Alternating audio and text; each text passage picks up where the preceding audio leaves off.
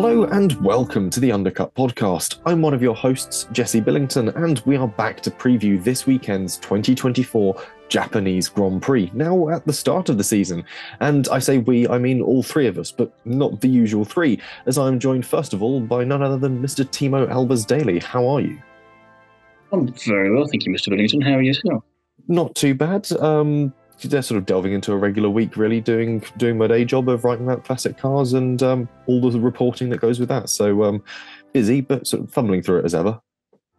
Same old. Yeah, same old. And joining us again for another episode is Lower Laptime's Martin Villari.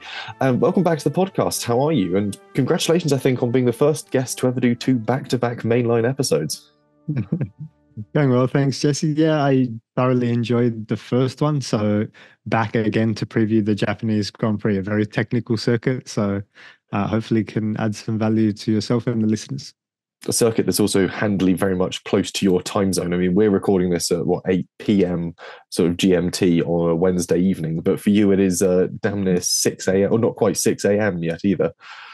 Yeah, nearly 6 a.m. So that's one of my New Year's resolutions, to start getting up earlier. So don't worry too much. We're happy to help where we can.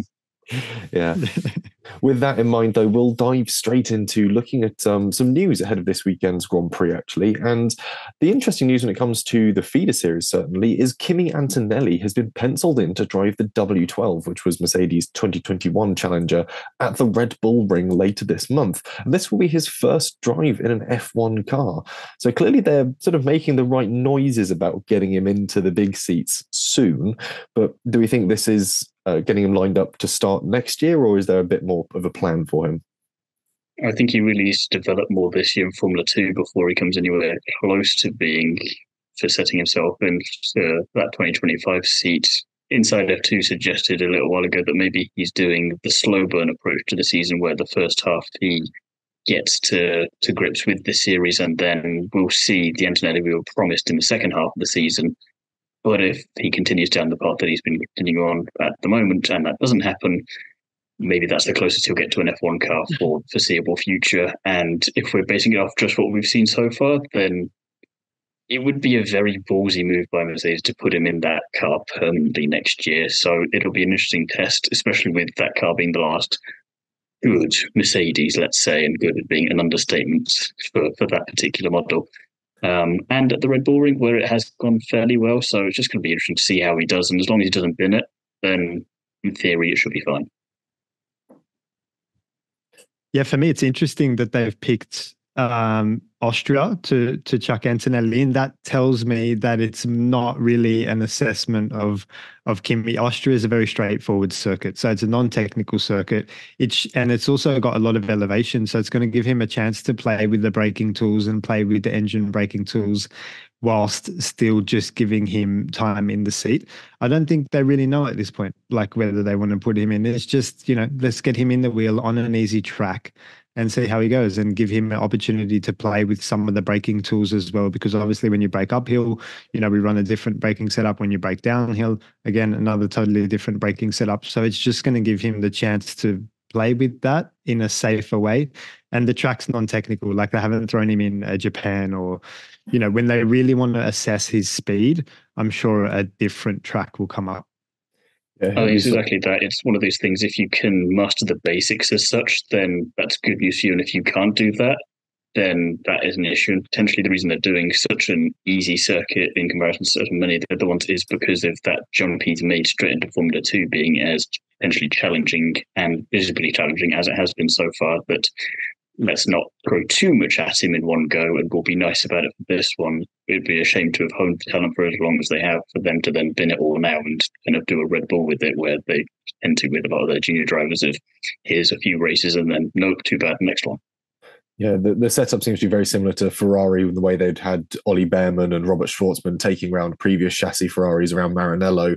It's a sort of a relatively sort of neutral playground for them to get used to the technicalities of the modern F1 cars, get used to the technical step up between the chassis and from F2 to F1, more so than sort of finding out what their pace is like against other drivers on the field. So this is very much sort of a neutral playground for Antonelli to just sort of get at ease with the F1 technology, but he's not the only junior driver that's lining up for a F1 drive of sorts. And Ayumu Iwasa is back and driving the RB this weekend in place of Daniel Ricciardo in FP1. And obviously, we know all the teams have to run a junior driver in both their chassis across the season. And I think it's almost certainly going to stir up a bit of discussion as soon as the LB announced that they were going to have someone in Danny Ricciardo's place for an FP1 drive. I think it's great that we've got Ayumu Iwasa getting this chance, though, at what would be his home Grand Prix. From a marketing perspective, it's brilliant because you've got two Japanese drivers in F1 cars at the Japanese Grand Prix, so that's a no-brainer. And Iwasa being in Super Formula isn't not in the spotlight this year, but he's kind of adjacent to it, which is a shame because it's a very competitive series, but it's just another one of those ones that doesn't get enough attention as it probably should. And for him, even though it's very early in the season, and regardless of any speculation that we'll get to in a minute with everything else going on, especially with everything going on the top team, never mind RB, in terms of what the hell is going to be happening with the drivers there, it's a good session for him to just not even have to be that impressive, just don't bin it, have a nice time, do kind of what Ollie Behrman did in a way, but on a smaller scale, and just remind everyone that you're there because he is a serious contender for that 2025 seat at RB Minardi. And you'd like to see a Japanese driver on the grid. And if it's him instead of Yuki next year, I don't think the Japanese fans will mind too much because they'll at least still have one Japanese driver on the grid. So either they get two or if they get one, but either way, they're winning. Yeah, absolutely. For me, I think it's a fantastic opportunity for Iwasa because, like you said, Thiemo, there's no expectations really around the circuit like Japan. It's such a technical, challenging circuit, and it bites you if you make a mistake. The track's very skinny as well. So I think the pressure is off in that sense, but also it's a fantastic opportunity. Like if he can put in a strong practice session around a circuit like Japan, that holds more weight than, doing a strong practice around Austria, like we discussed already. But from Daniel's point of view as well, missing FP1 around the track like Japan is going to hurt his whole weekend. Every corner is critical information there. So that's, there's an opportunity there for Iwasa and a big disadvantage to Daniel, who, arguably is already struggling.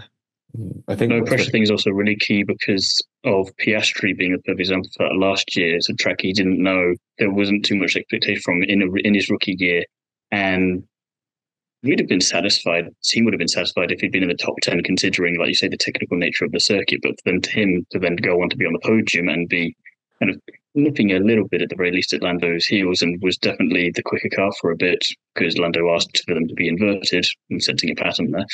It kind of shows that as long as you get over the bare minimum in terms of impressing your team and everyone else outside of it, you don't have to do too much. It's just a case of please keep it out of the walls. This is a circuit that Iwasa knows as well because he has just raced there last month in Super Formula. Their opening rounds were held at Suzuka, so he's going to be relatively up to speed with the layout of the track, braking points, turning in points. And equally, the Super Formula cars, as much as we sometimes see it as a bit of a feeder series, they aren't that much of a step away from the Formula One cars when it comes to their sort of technical nature.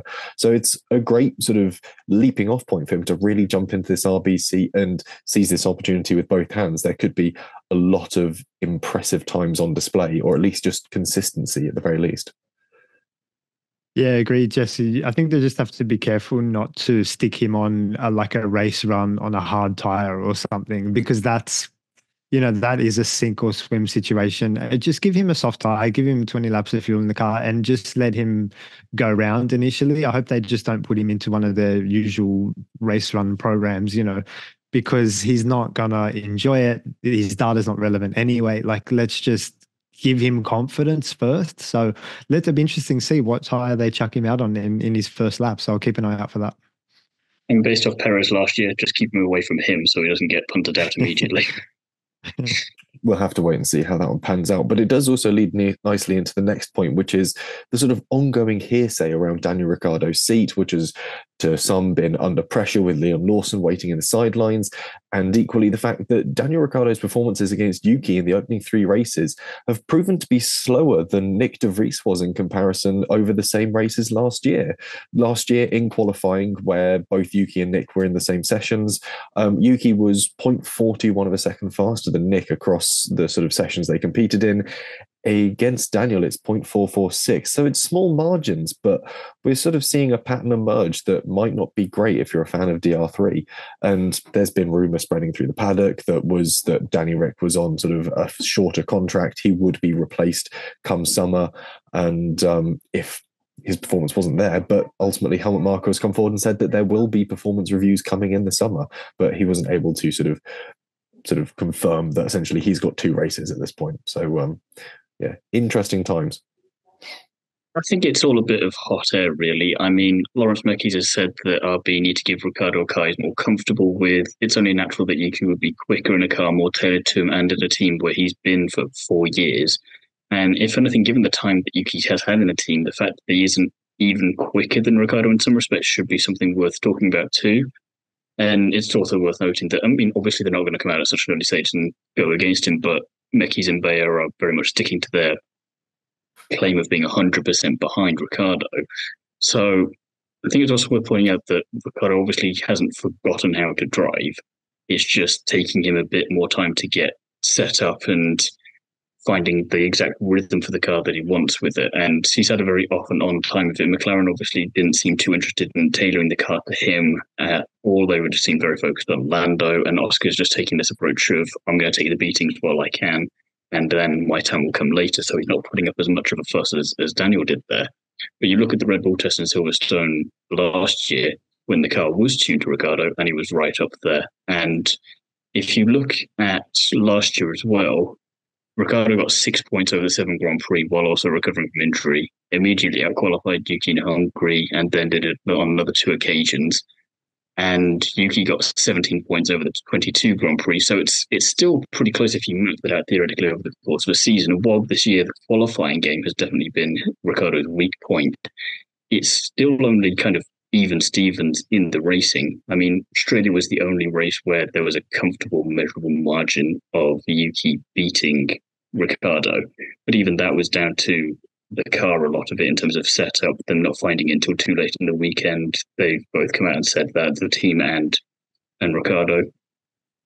And you could also factor in that Yuki wouldn't have finished as high up as he did if it wasn't for the convenient DNFs further up the grid. I mean, I know you've still got to be in the right place at the right time, and that's fair enough, but I think Daniel underperforming doesn't mean Yuki is a better driver. It just means he's been able to do what's been asked of him and has been in the right place in the right time. And we know Daniel can do better, but we don't know how much more Yuki's got on him. And in his 4th year, it's fair to say that we've got a firm grasp of what he's capable of, which is the occasional good performance beyond his normal bound, but it doesn't appear to be anything more than that. However, if both continue as they are, then stick Sainz or Alonso in the Red Bull next to Verstappen next year, and then just go for a complete clean slate, I think, for RB, and put Lawson and Iwasa in there. Because, again, Lawson last year, when he stepped in, he finished ahead of Yuki in every Grand Prix except for Qatar. So qualifying, yeah, maybe you've got that, but if you can't repeat those performances in the race, then don't really give a toss how good you are at qualifying if you can't translate that into points. And if you match Ricciardo's 6 points over 7 Grand Prix out for the rest of last year, I know it's completely hypothetical, but it's just kind of what we've got to work with. He'd have been scoring more points than Yuki. So I think if they both continue down the routes that they are, then fair enough. Yuki is going to be beating him, but there's not enough yet. And I think it's just so much hot air from people who just don't have anything better to be talking about in the news, because it's a slow news week in some days, and it's just frustrating that it's Daniel there all the time, because Russell was outperforming Hamilton a lot at the moment. But if it wasn't for the fact that we already knew Lewis was leaving to go to Ferrari, we wouldn't be jumping on that and going, oh, we need to get rid of Lewis now. Yeah, 100% agree. I think it's just with Red Bull, they're very impatient, aren't they? They want to make a move with their drivers. As you know, if they see a little bit of insecurity from one of their drivers, they want to make a move as quickly as possible. It's interesting. Checo's been there so long, though. You know, kind of like he didn't have a great showing in Melbourne, but they've been fairly patient with him, I think it's fair to say. I think it's because they've still got the results that they want out of it, and they're not really threatened by anyone enough for it to matter yet. And as soon as that gap closes enough where they can see Ferrari or Mercedes or whoever scoring too many points away from that, the one or both of the titles looks a little bit in doubt, then it's going to be a problem. But he's doing just enough for it to not be an issue yet, and that's probably the only reason he's still there.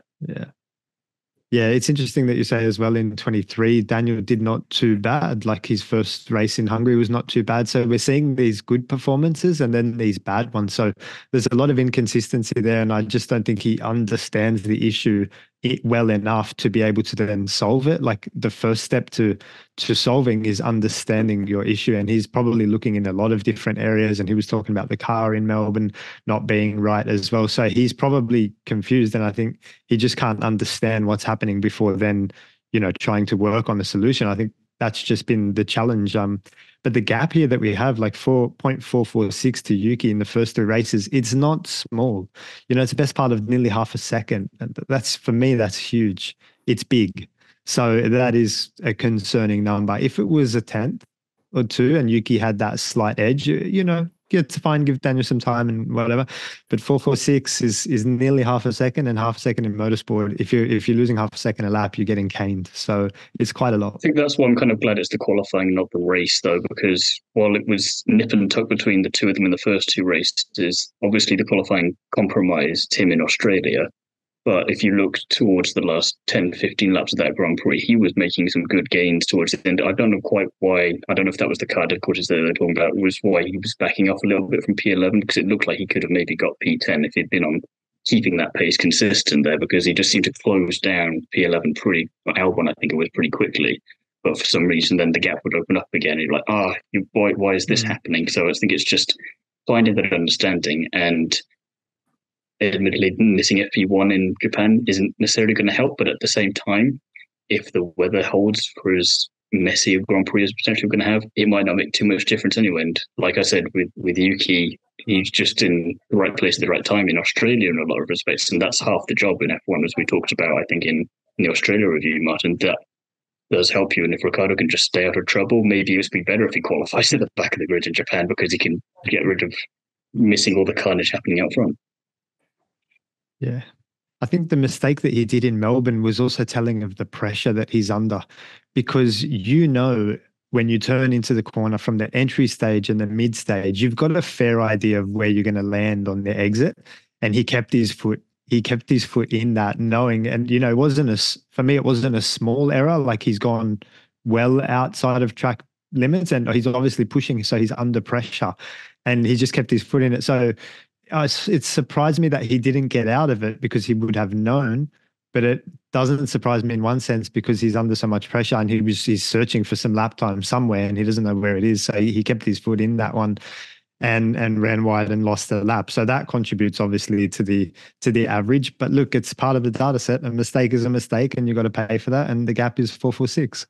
I think that's part of what Mekis was saying as well, was that he's surprised about how much pressure Daniel himself was putting him under, because they in the team have been saying that, don't worry about it, you'll get it. It's just, we'd like you to be further up, but you did a great recovery drive there. We got an air qualifying, but beforehand, just don't put so much pressure on it. And I think he needs to maybe take a leaf out of Piastri's book in that sense then, and just be like, okay, this is what it is. Get on with it and don't overthink it. Just go for that feel of the natural kind of talent that we know he's got in the car. And I think maybe it's just, as much as he says it's not the McLaren issues falling over, probably isn't that, but it's just the mindset. And just maybe it's more of a mental thing than a physical thing, because once you've got your head sorted out, then we know from other drivers it can change like that. Yeah. So overthinking's the key word, and second guessing as well. When you're driving a Formula One car, thinking, or there's a bit of doubt there, or you're not sure, you can't go racing like that. So maybe when he was younger, it's like Horner said, he was taught some bad things in McLaren, and he's not been helped out enough to unravel whatever those things were, so he can get back to what we know he's capable of. Yeah, I agree. Meanwhile, there's been further discussions about sort of other seats in the Red Bull field, and Christian Horner has revealed there's been conversations with Fernando Alonso looking to join Red Bull. At the same time, Sainz's contract negotiations also rumble on, with Red Bull making promising noises in his direction. But there's been so little discussion about Sergio Perez this whole time. He's sort of reportedly signed a contract extending his term at Red Bull, but none of that's been sort of actively announced. So we've got three very interesting drivers, all vying for what is a very interesting seat in one of the topmost teams.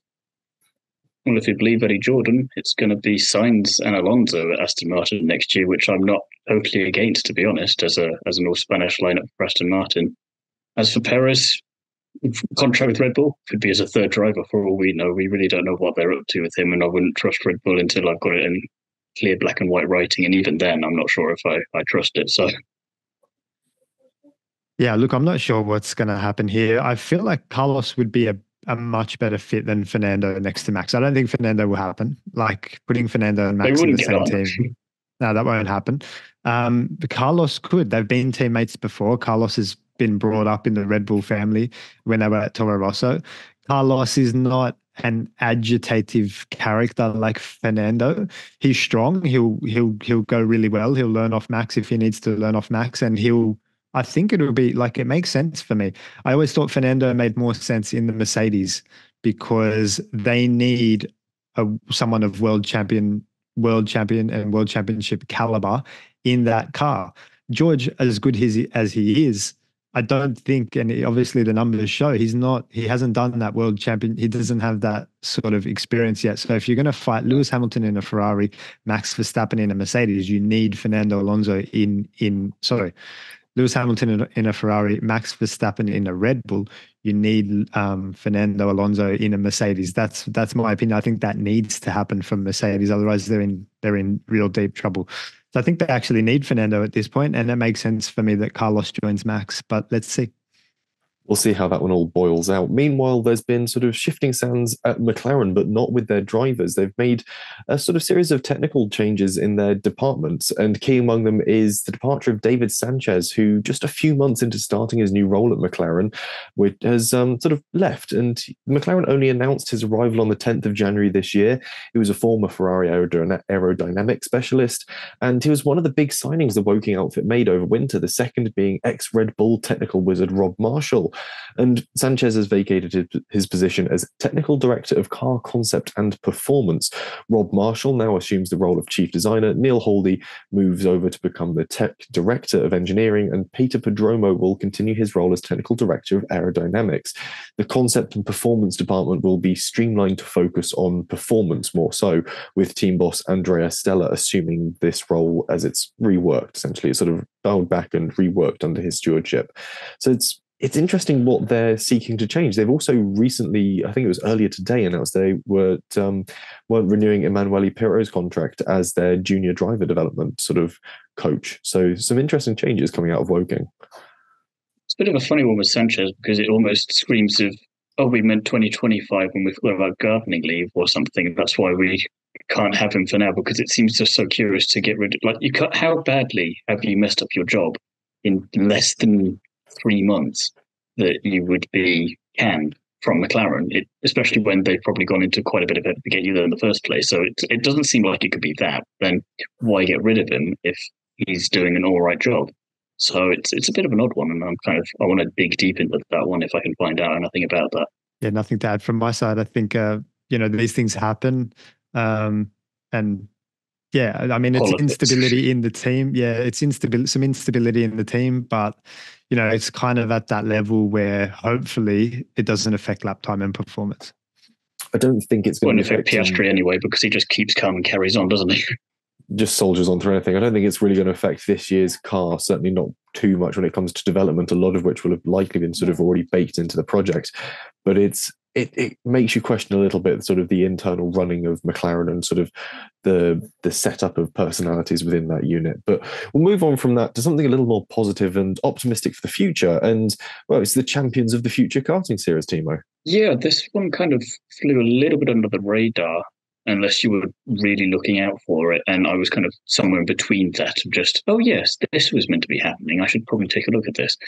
So last weekend at the Ceremonial International Circuit in Italy, we had the first meeting in one of 6 that will take place throughout 2024, which is basically part of F1 Academy's, to borrow a phrase from Extremely, legacy program sort of thing of trying to encourage the next generation of drivers to come out and at the very least have a go at racing and just see what's out there and don't have to worry about the money as much. I mean, we've got famous karting factories such as Parolin and Kart Republic for the chassis.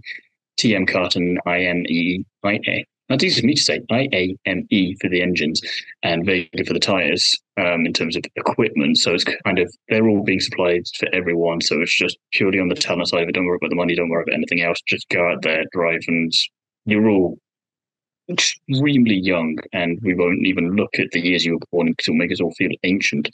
But it's just that sort of thing of, let's see what we've got out there. And you've got a few familiar names if you're paying attention to these sorts of things. Quite interesting. A few which names were jumping out, and then happily, most of them were unknowns to me, at least, because they are brand new.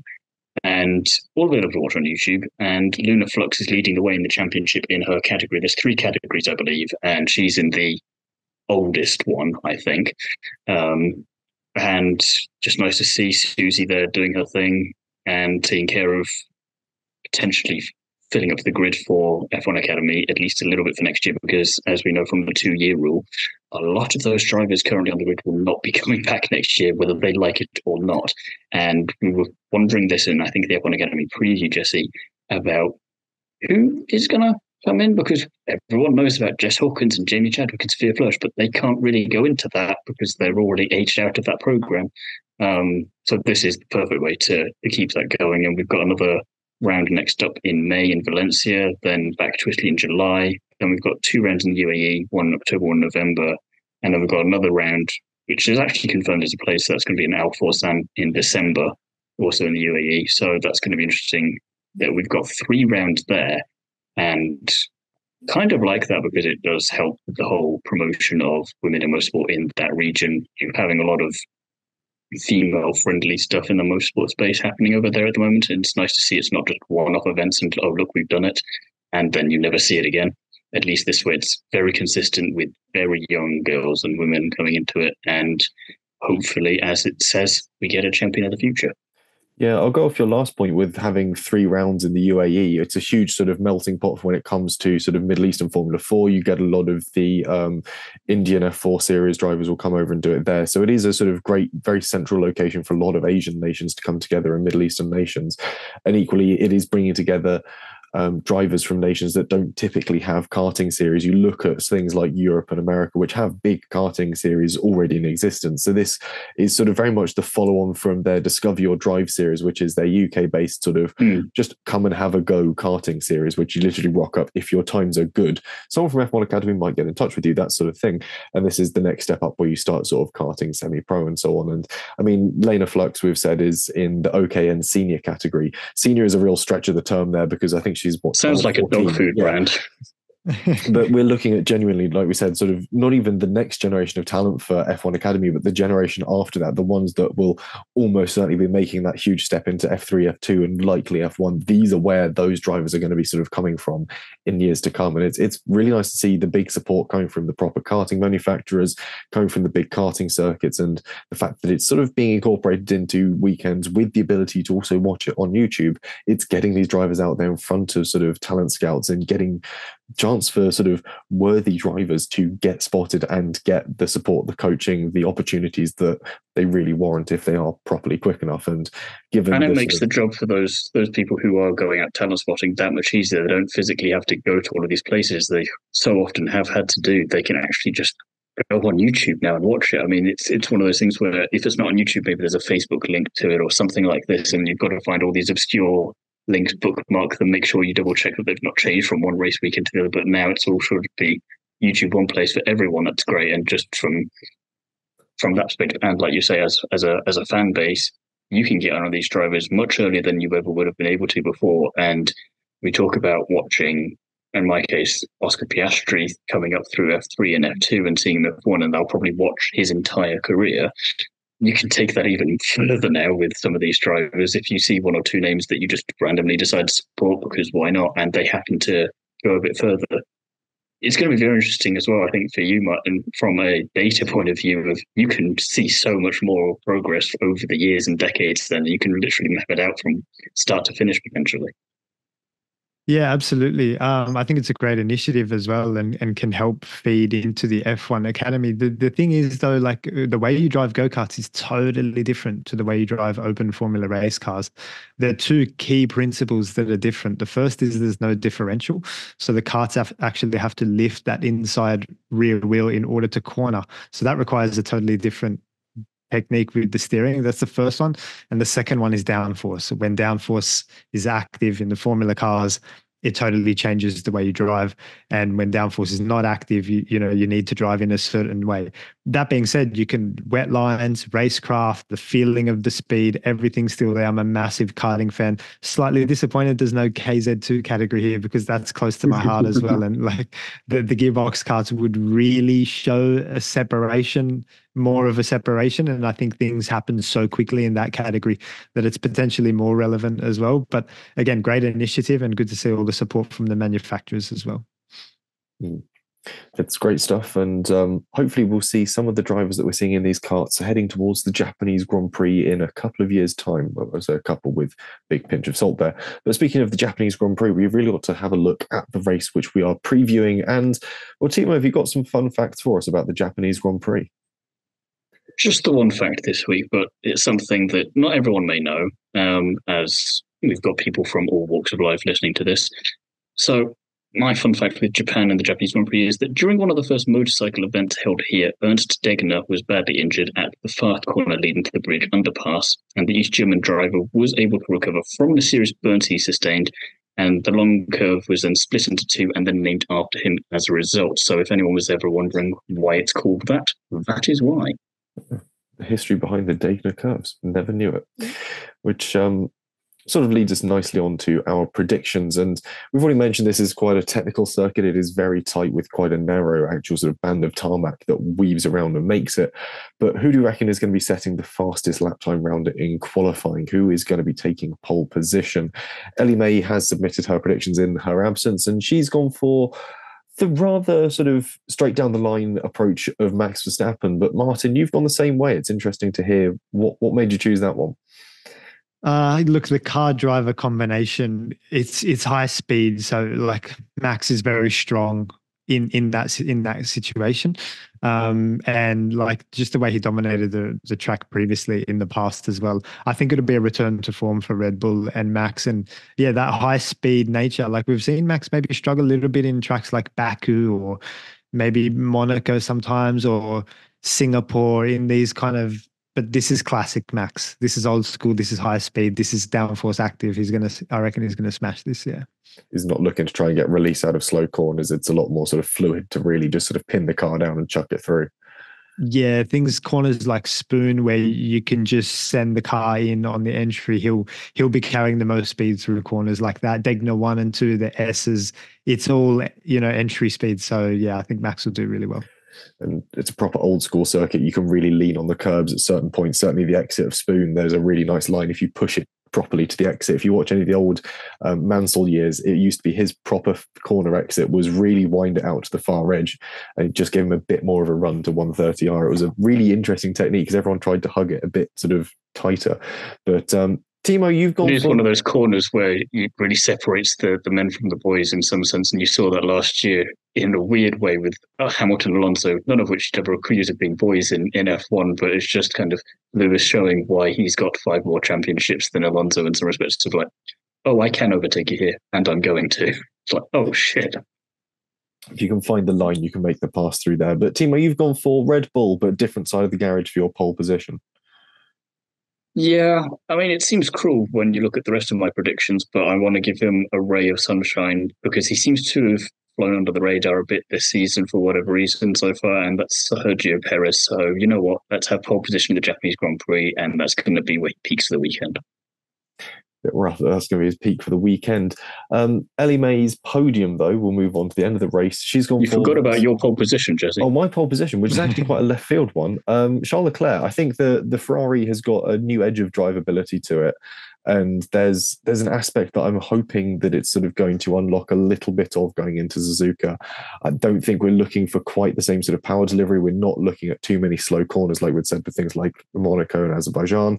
So it's going to be able to really sort of lean into being quite sort of not necessarily languid, but certainly a car that you can pour into this circuit a bit more readily than otherwise. And I think Charles might have an opportunity to maximise that. Certainly over one lap, it might be a bit too harsh on its tyres for too many consecutive series.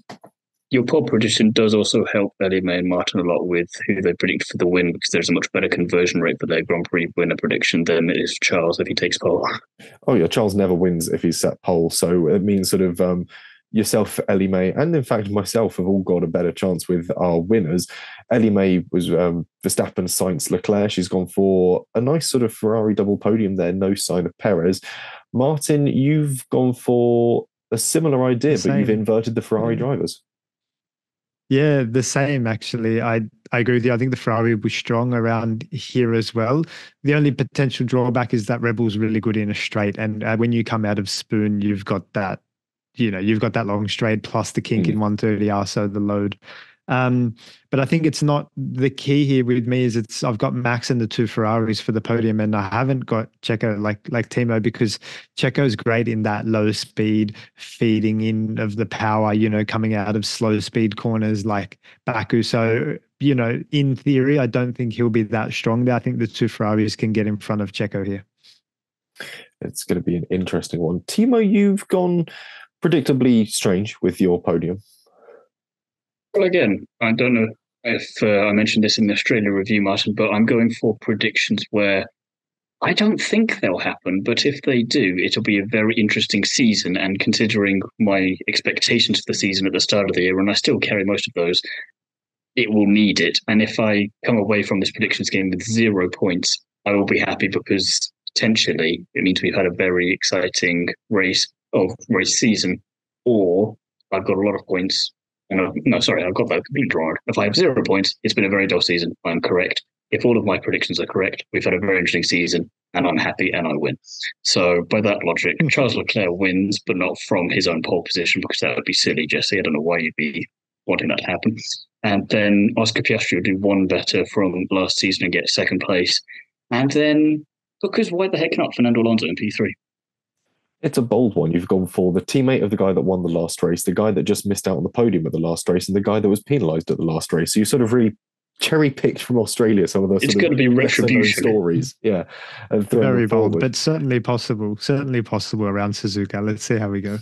If it's as wet as they claim it's going to be, it's doable. Yeah, we'll see what the weather forecast is. Meanwhile, I reckon Sainz is going to be running on a bit of a high and could take the win here. Again, I think if Ferrari are able to carry forward this sort of slightly more sensible strategy calls that they seem to be able to make, certainly this season at least, he's got a chance. And I think Verstappen is coming into this one with a lot to prove. He hasn't won a Grand Prix on a Sunday yet this season. So there's a lot to really sort of think about.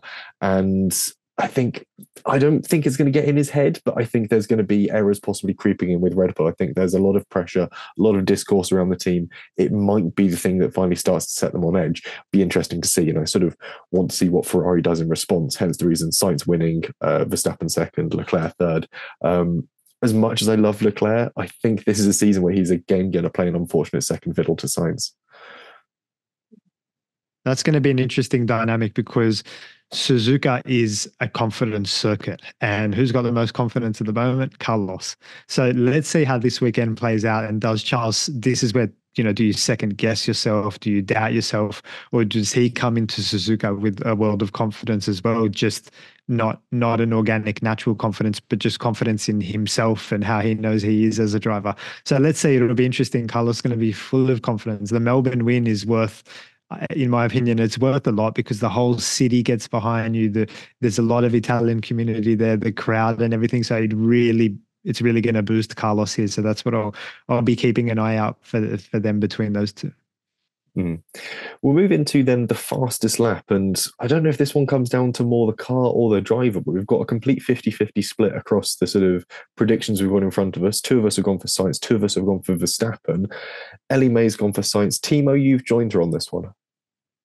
Well, yes, because as you will recall from the Australian Grand Prix preview, I said it's not going to happen this weekend. It's going to wait until I'm going to predict it's going to happen, but I don't think it's going to be the Japanese Grand Prix where Carlos Sainz is going to get the fastest lap of the race. And it was always going to be Japan. And like Martin was saying, he's coming off a high from winning the last Grand Prix. He's going to have that extra speed and therefore fastest lap. So it's a no-brainer, really. I mean, I've been saying it for weeks and months, but it's going to be the Japanese Grand Prix. You've been saying it across 2 seasons now. I think eventually, statistically, it's got to happen at some point. It's to happen. Martin, you've gone for Max. I've gone for Max, but I'm not confident on this one. Fastest lap, whoever's on the best tyres at the end. And, if the car's kind of half decent, it could be Red Bull, could be Ferrari, could be a McLaren. Probably won't be a Mercedes or further down. So with not much confidence, I've gone Max. Let's see how the race plays out. It could be a late safety car, someone on a new set of softs. It could be someone like Fernando.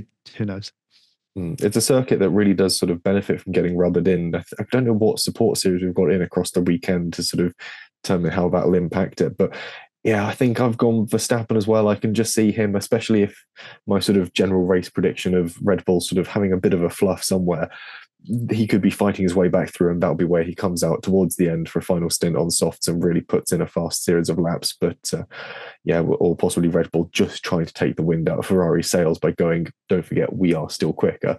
So we'll see how that one pans out. We'll get into the slightly more sort of wild end of the spectrum with our wild predictions, and Ellie May has gone for a Danny Ric top 10, which feels a little early in the season to call that a wild prediction, but given the sort of form we were discussing against Yuki, maybe that's quite fair for a wild prediction. Thiemo, you've gone for something that's equally quite as scathing, P4 and 5 for Mercedes in the Grand Prix. I'm doing the old tough love routine yet again in the hopes that it works as well as it has done pretty much every other time I've done this, actually, on this podcast. And they need to sort themselves out very badly. As you and I discussed, Martin, last time out, it was, a double DNF is rare for them, and for completely different reasons, neither of which should have really happened. So they're going to pull their thumbs out for this Grand Prix. And while they won't get on the podium, they'll get P4 and P5, and they'll sort their collective doo-doo out. And that is going to be very nice for everyone to see, but it's just still shy of where they need to be, but give them that extra motivation to be like, okay, that's good. Now we need to go after those podium places. Yeah, it's interesting with Mercedes. Sorry, just to jump in there. Have we seen that James Allison was not present at the Melbourne Grand Prix, and Toto Wolff's not going to be present here in Japan? Is that right? And what do we think about that? I don't think it means they're an entirely rudderless ship, but there's certainly sort of aspects of it that suggest they aren't taking this season quite as competitively as possible. It's sort of no secret at this point that Lewis is doing a lot of chassis development work for them, a lot of sort of early development when it comes to new parts. So he's always got the experimental bits, the novel setups. And George is the one that's being left to go and hunt down points, or usually the back end of Fernando Alonso's Aston Martin. So there's an interesting structure that's coming into Mercedes this year, and I think it's a team that's sort of resigned itself to look for the next thing. I think they realise they've come too late to this sort of style of car with the sort of the side pods that they've found to work, which isn't to say that there was anything wrong with the sort of no pod design, which Red Bull seems to have sort of finessed a little bit. But there's something about the Mercedes this year that just isn't sort of pushing to its full potential. There's a different sort of technical directive going on there. Yeah, I just feel like the key personnel in a time like this should be present. With James last time out in Melbourne, Toto this weekend in Japan of all tracks. Let's see how they go. It does feel like team leader is Lewis in some respects for both of those areas, and in a way does show how much of a team player he is, that he's helping a team to get back to the front, that he's not going to be with any positive things that come from these experimental parts that they put on his car and the feedback he gives them. And assuming it's all reliable stuff he tells me, doesn't decide to do a real mean thing, just decide to start feeding them false information about what works and what doesn't. It's going to be potentially to his detriment next year, but I don't think he really minds or cares about that, because he genuinely wants to see them do well. And I think that's why he will do whatever he can here, and maybe takes on that leadership role where Toto and James are absent for one or more races, and he'll get that extra satisfaction potentially in the Ferrari next year of going, look how much better they are. I did that, and then I still beat them though. also being able to go to Ferrari and go, look what I was able to do for Mercedes off the back of 2 flub seasons. Here's what I can sort of bring to the table here. I've sort of finessed my leadership skills, my development skills. It's opening up some opportunities. Martin, I want to pry into your wild prediction a little bit because I want to get some clarity before I write it into my big prediction tracker. Crashes in qualifying, particularly from inexperienced drivers. Yeah, so the Japanese circuit is going to bite. Someone that even just makes half a mistake. Qualifying is a highlight of the weekend for me. I sit down and watch Japanese qualifying like I do Monaco qualifying. I think the wild prediction there is that it could be someone like George or Yuki, or potentially one of the more inexperienced drivers, maybe Logan, maybe Lance. I'm not sure. I'm just keeping an eye on qualifying, and I'm just going to see who potentially just struggles with that pressure around the circuit like Japan. So I'm really interested to watch quali. I think there will be maybe a red flag of some sort. So I just want to see who it is if it does indeed come at all. To that end, I think one lap qualifyings also would have highlighted this even more. So they do have time, the drivers. So if they do stick it in the wall, they've got multiple runs in Q1, Q2, and Q3. So if someone does stick it in the wall, it's a really bad one. So let's see what happens. But that's where I'm coming from there. It's that the pressure combined with the circuit, combined with these heavy cars, maybe someone like Daniel, for example, as well. It's just going to be, I think there's going to be a crash. It does remind me, Williams have fixed that chassis for this weekend, so it's all back to normal now for them, and hopefully it stays that way. I know you said it could be Logan, but I really don't want it to be Logan. They've got enough trouble as it is at the moment. Let it be Lance or someone else, please. Yeah, I'm sort of hoping it isn't Logan because I've got both the Williams drivers sort of tied together when it comes to my wild prediction of Logan to outplace Albon, although that does sort of lend the possibility of they again write off a chassis, and this time they at least let Logan have a go in the one that still works. I just feel like he's finding a bit more of his form, found his feet a bit more with this car, and possibly Suzuka. He's sort of been out in Japan a little bit ahead of time, so he's sort of settled to the schedule, settled to the time zone a bit better. I just feel like he might have a chance to do something interesting here. The Williams is a bit sort of undetermined at this point. I haven't quite sort of pinned down what's what with their car this year. It seems to be sort of just solidly average across a great variety of sort of aspects. But I think better than the Alpine. Better than the Alpine by a great measure, but it'll be interesting to see what Logan's able to produce from it. And I think that it's a circuit where going into it with confidence is going to be great, and he's going to be going into this at least with ambition. I think that is just as valuable a tool, I think. And as well, if the weather prediction is staying consistent from what Autosport at least seems to think it will be, then again, just staying out of trouble in qualifying and in the race could lead to some big points. And this is something exactly that Williams need to rely on, is capitalizing on those sorts of opportunities where it can be. And if it's absolutely tipping it down, you don't need to be fast. You just need to get to the end of the race and just wait for someone else to slide off the track all by themselves, because we've seen that many a time before. And just make sure you don't do it yourself and just focus on driving your car. Yeah, Williams are great at pulling a strategy which is just to get to the end of the race, and they're also sort of, certainly with George Russell. Look at Spa 2021. Yeah, but also with the same driver in a Williams, they're well versed with don't slide off the circuit and drop it under a safety car. See Imola 2020, I want to say it was. So mixed messages from. They need Latifi back in the car as a hungry 2021 sort of situation. He got lost around very well there, though, didn't he? He turned at the wrong point down the exit road just ahead. He didn't do that in the race though. No, but he blamed that on the car, which was strange. Anyway, we'll move on from our predictions to just sort of some summation points. If anyone's got any final bits they want to chuck out that they're excited for ahead of the Japanese Grand Prix. I'm just hoping that with the spiritual start of the season sorted, we've got the prelude out the way. We don't need to focus on that now. That was dull. We've got the proper start of the season sorted now. It's been interesting. Let's just hope it continues in that vein. That's all I want. I'm wondering if we're going to see any coverage of Yuki Tsunoda's karting competition as well, because one of the things he's set up across this weekend has been a sort of small karting tournament for young Japanese drivers. And he's sort of really grown up a lot coming into this year, Yuki has. And I'm hoping we're going to get a bit of, not height-wise, but certainly in maturity and sort of posture within the team and within the sport. I'm hoping we're going to get a little bit of sort of additional coverage on that, and I might even wake up early if they say we're doing an interesting behind the scenes with Yuki on sort of what's been this revelation, because I think he's an interesting driver, so it'd be nice to get some coverage for him at his home Grand Prix. Yeah, I probably want to talk about the rain a little bit as well, because when it rains there in Suzuka, Japan, it doesn't sprinkle, it really comes down cats and dogs. So, and then F1 has a habit of, when it's very wet, let's say it's not extremely wet, but when it's very wet, they don't like to run the cars, do they? We don't trust that full wet Pirelli tire at all. When it is those conditions, it's generally, no one's on track, and, they won't run the cars in that condition.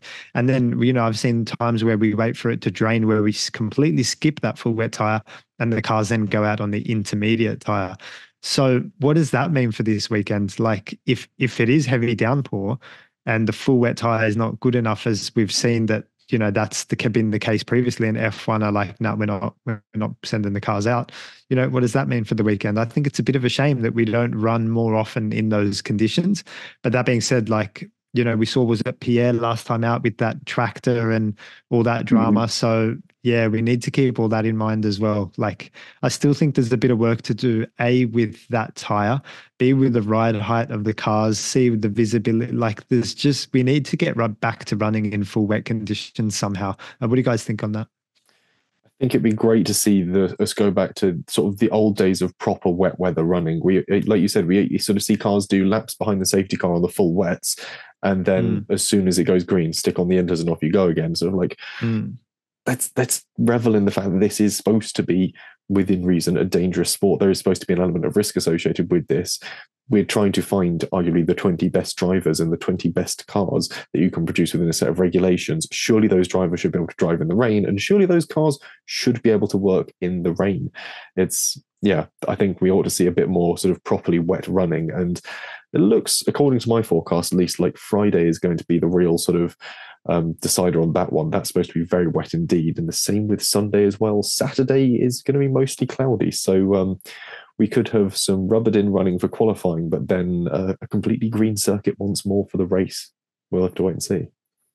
Yeah. Was it Fuji where 2007 or 2008 where we had that massive downpour and we had a fantastic race, but it was pretty safe, right? Like, okay, we had the odd, spin and crash and whatever, but we never thought really that there was going to be damage. But Suzuka's a bit different. It's a tricky track in the dry, let alone the rain, and there's not big, deep runoff distances, right? So if you come off, for example, at 130R or Spoon or wherever, a wall is there to greet you very quickly.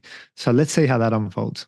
Yeah, I think it was 2007. It was torrential rain at the start, and they actually started behind the safety car just to get the race going. And it was, a lot of people recall it as sort of the race where Fernando Alonso lost the 07 championship. It was where he lost out a significant amount of points to Hamilton and Raikkonen at that point as well. So really an interesting race.